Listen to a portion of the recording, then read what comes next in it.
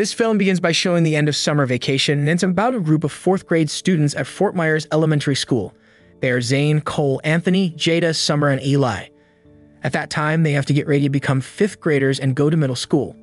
On the first day of 5th grade, they meet their new teacher, Mrs. Salinas, and 2 class pets, Squirtle the turtle and Leo the lizard. During a break, the pets start talking to each other in their cage and discuss the personalities of the new 5th grade students. They think Jada is a bit arrogant, and Summer talks a lot because she's the oldest.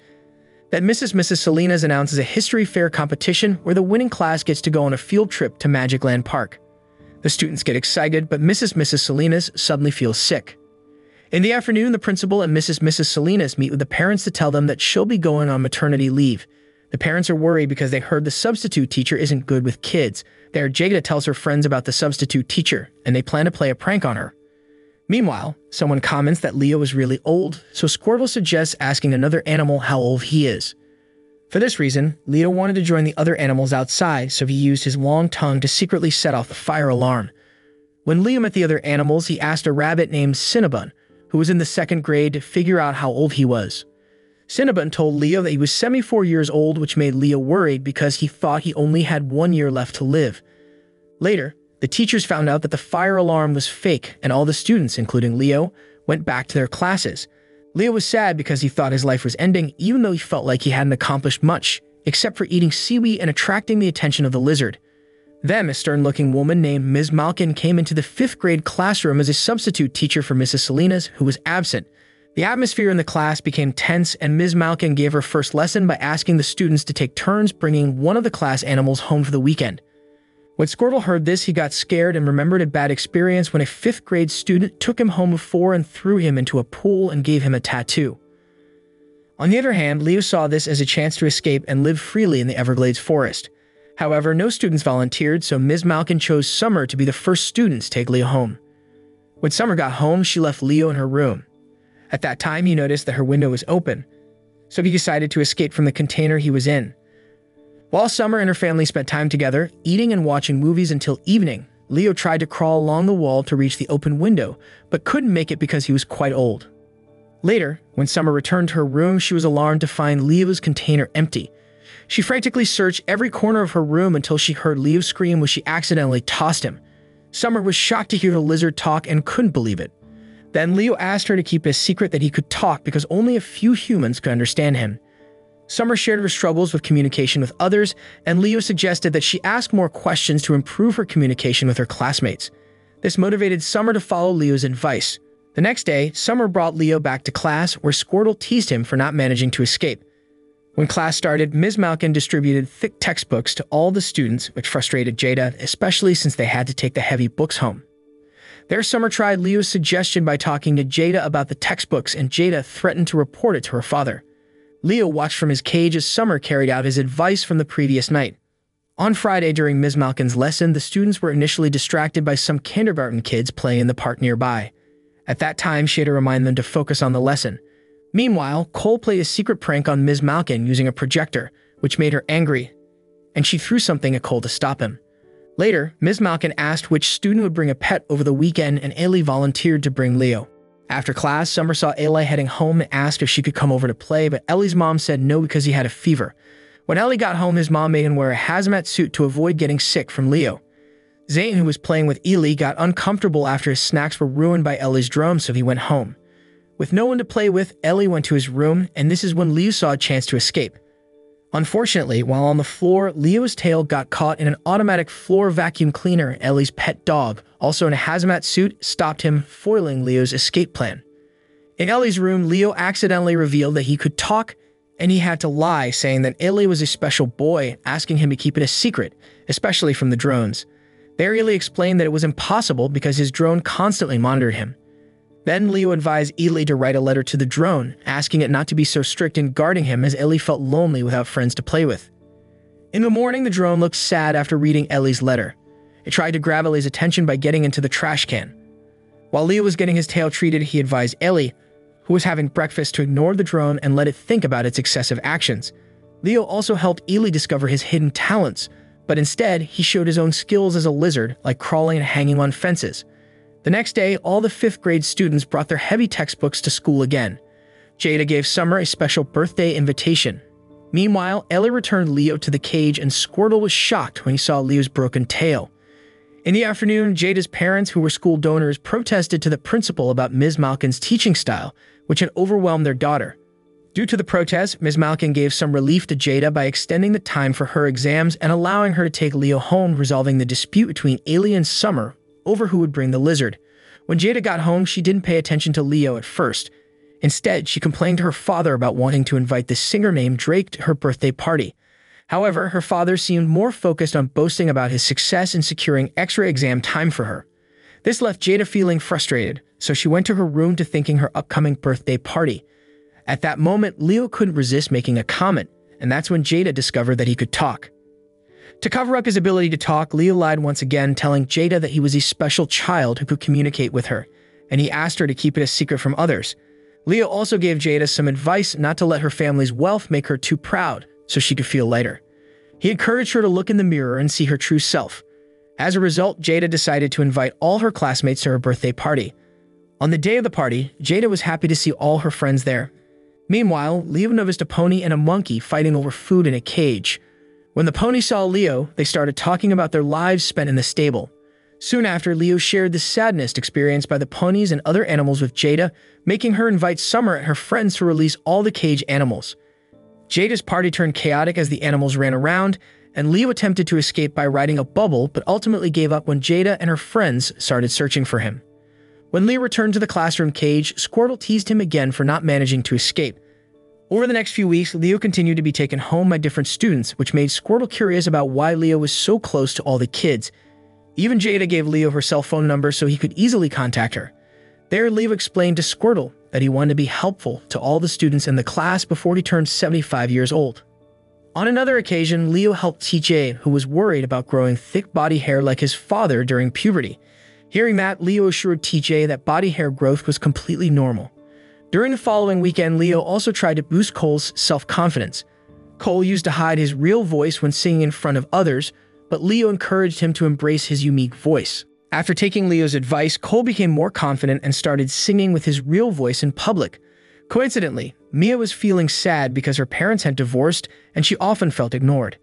Leo cheered her up by telling her that she was a smart and kind girl. When he saw her feeling down, Leo sang a comforting song to her, recalling how his grandfather used to share stories with him before bedtime. Squirtle commented that Leo might get into trouble if he kept saying all the kids were special, but Leo explained that he just wanted to leave a positive impression before his time came to an end.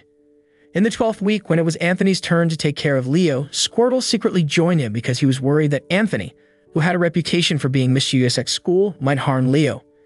In the evening, Squirtle, who wanted to be someone the students could talk to, invited Anthony to have a conversation, which surprised the boy. However, when Squirtle insisted that Anthony talk about something that made him sad, Anthony asked a rather unexpected question about how babies are made. At that time, Squirtle tried to explain by mentioning female turtles laying eggs on the beach, but this explanation didn't satisfy Anthony, and he got frustrated. Eventually, Anthony tied Squirtle to the window. Fortunately, Leo came to rescue his turtle friend. When Leo noticed that Anthony wasn't asleep, he became concerned that Anthony might not do well in school and suggested that Anthony should enjoy the learning process. After all the students had taken turns taking care of Leo, Ms. Malkin asked them to take care of Squirtle next. However, none of the students were willing to do it, so she reminded the students that winning the history fair competition held by the school would allow them to return to taking care of Leo. This made Squirtle suspicious, thinking that Leo had persuaded the students to dislike him even though it was actually the students' choice to prefer taking care of the lizard. A little later, Leo helped the 5th grade students with various advice, and many of them achieved impressive accomplishments. This made the principal proud of Ms. Malkin, the substitute teacher, who was happy to receive praise from the principal for her success in educating the students. In the evening, Leo was seen offering guidance to the students through the cell phone they had given him. Unexpectedly, Squirtle, who was feeling jealous, secretly recorded Leo chatting with many students and then shared the video with the other students. Because of Squirtle's actions, all the students found out that Leo had lied by considering them all as special children, and they expressed their disappointment in the lizard. Around that time, Ms. Malkin, who was about to enter the classroom, overheard her students' conversation with Leo, in which they mentioned how they believed in Leo, who always comforted them from the strict Ms. Malkin. Unfortunately, Leo had actually deceived all of them, which made it hard for them to trust him anymore. After the students had left, Ms. Malkin took Leo to her house and confided in him about her sadness. She shared how she had always dreamed of being a great teacher who could make students happy, but now she was just a substitute teacher. Leo then advised Ms. Malkin to smile more at the students and not to come across as intimidating, so that they could feel her genuine care and affection. After receiving this advice from the lizard, Ms. Malkin felt relieved. She even accidentally carried Leo in her pocket while watching the 5th grade students excel in an interclass competition. With Jada and the others' efforts, their class eventually became champions, earning them a trip to Magic Land Park with Mr. Komura. Meanwhile, the students started requesting a promise from Ms. Malkin that would allow them to take care of Leo. Their parents were impressed by Ms. Malkin's teaching system, which left her feeling embarrassed by all the praise. In a hurry, she left the school, taking Leo with her in her car. Unexpectedly, Ms. Malkin intentionally released Leo to Everglades National Park. In the evening, Squirtle appeared bothered by the constant cell phone sounds from the students trying to contact Leo, who hadn't returned to the cage yet. The next day, Ms. Malkin, upon seeing the students searching for Leo, told them a lie. She claimed that the lizard had left a farewell letter, even though she had written the letter herself. As she read the contents of the letter to the students, they remembered the worries and concerns they had shared with Leo. On the day of the field trip, Jada and Mia were still feeling sad about Leo's departure. At the same time, Squirtle, who knew that Ms. Malkin had taken Leo, quickly reached out to Ellie's drone for assistance in locating Leo. Meanwhile, Leo, who was in the forest, felt sad after his attempt to attract a female lizard failed. He then climbed onto the drone, which flew off to catch up with the school bus carrying the 5th grade students on their field trip. Upon catching the bus, Squirtle informed the students about Ms. Malkin taking Leo away due to jealousy, as Leo had become more popular among the students. Then, Squirtle explained that Leo was nearing the end of his life, being almost 75 years old, which angered all the students. Upon hearing that, they confronted Ms. Malkin, who finally admitted to leaving Leo in the dangerous Everglades forest. In an attempt to make amends for her mistake, she asked Mr. Komura to go to the forest. Unfortunately, he refused, prompting her to come up with a plan. As for Leo, he faced mockery from the forest creatures because he couldn't catch a fly. However, things took a turn when the pony from Jada's birthday party showed up and helped Leo fulfill his dream of eating seaweed. Even though his dream came true, Leo still missed the 5th grade students who used to share various things with him. Meanwhile, Squirtle and the drone decided to head to the Everglades first to search for Leo. While Mr. Komura was buying snacks for the students, Ms. Malkin tried to leave him behind so she could take the students to the Everglades. With the help of her students, she managed to escape from Mr. Komura, who was trying to stop her. However, during the commotion, she was thrown onto the bus and fainted.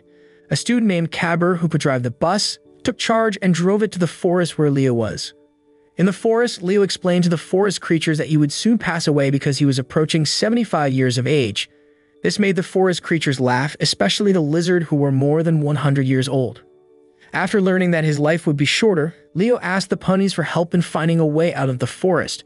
However, on their journey, they meet a group of alligators, causing the ponies and others to run away in fear, leaving Leo all alone. In the distance, a school bus from Fort Myers Elementary School entered the forest. Ms. Malkin, who had regained consciousness, successfully defeating an alligator. They all began searching for Leo and found his shed lizard skin on a piece of wood, mistakenly thinking that Leo had passed away. This saddened everyone, but suddenly, Leo appeared from the top of a tree and explained that he had simply shed his skin. Leo then expressed his happiness for the students and Squirtle. In the end, Ms. Malkin decided to step down from her role as a substitute teacher. Before leaving, she read a fairy tale to the students. Shortly after, Mrs. Salinas entered the classroom with her newborn baby and introduced the baby to the students. Several months later, all the 5th grade students graduated from elementary school. Even though they had to bid farewell to Leo, they were grateful for the valuable lessons they had learned from him. On the other hand, Ms. Malkin was appointed as the kindergarten homeroom teacher, with Squirtle and Leo accompanying her. And the film ends. The moral lesson from this film is when puberty confuses you, consult the talking lizard for top-notch advice.